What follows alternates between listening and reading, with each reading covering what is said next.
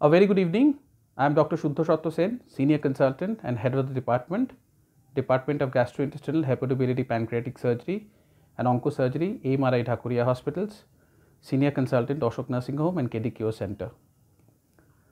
So what I am going to discuss today is about COVID-19. We have all been discussing only COVID-19 since probably February or March. We all know what is COVID-19. It is a novel coronavirus, which is an atypical form, a mutated strain, which is causing havoc and wreck across the world. So just to give a short idea about what is COVID, it is an atypical coronavirus, as I had said. It's an RNA virus which infects the humans, and it has actually entered through the mucosal surface. Previously, it was thought it was more of the respiratory tract symptoms. Nowadays, it is also having GI symptoms, neurological manifestations. So what are the common symptoms? Would be a stuffy nose, there would be cough, there would be high fever, there can be malaise, there can be loss of taste, loss of sensation in the nose, that is you would have anosmia.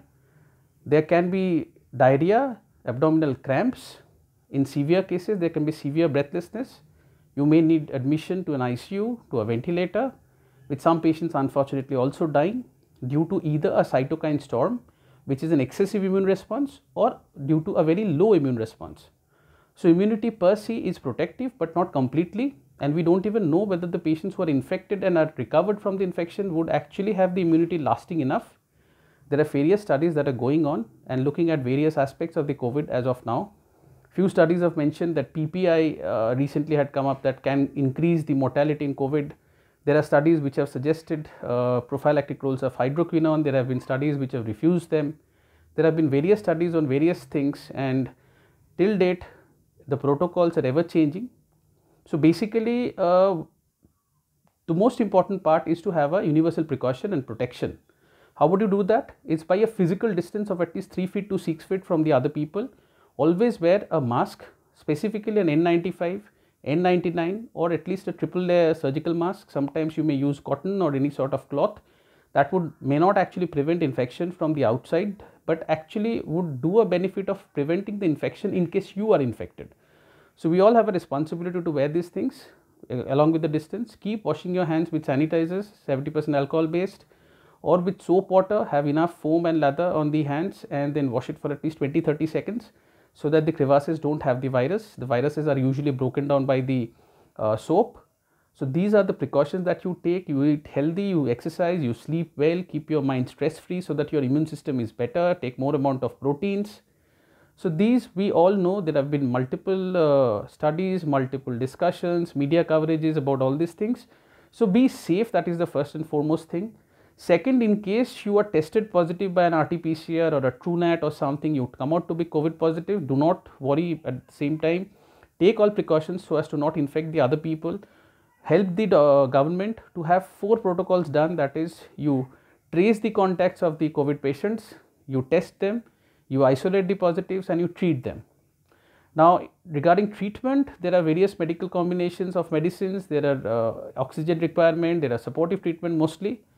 A few new drugs are also being tried, favipiravir, there is remdesivir. So what is important is trust your doctor. Not all patients would need an admission. The mild to moderate may be managed at home, but provided you can isolate yourself and isolate yourself from the home members, that is the family members as well.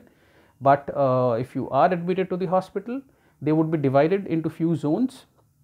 If you are COVID positive, it may be a mild to moderate, you may be discharged by the hospital. If you are severe, you may be put somewhere between the normal bed and the ICU, or may be shifted to the ICU, may have gone onto a ventilator also.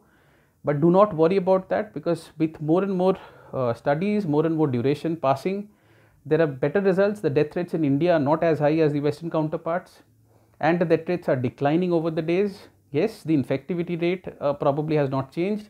The number of cases are emerging more, probably because of more amount of testing, more amount of spread since the lockdowns are partially released.